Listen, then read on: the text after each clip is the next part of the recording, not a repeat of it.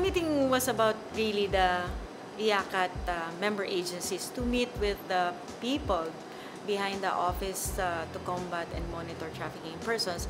And these are the people who are actually gathering data, collecting all data, and you know, preparing the tip report for the Philippines. So it's good that the member councils get to meet them, and vice versa. They get to meet us and know the people behind IACAT and or the people behind those results that we get, and the numbers that we report. And it's sort of like humanizing the report.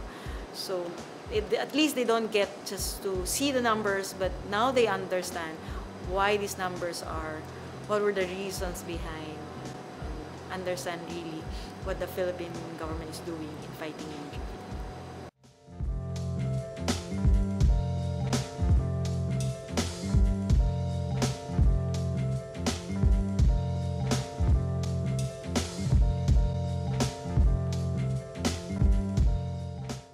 They were really very happy to meet us, and they said that they have learned a lot and gather information that they needed, and that they said that our country has more to offer than the other countries that they visited.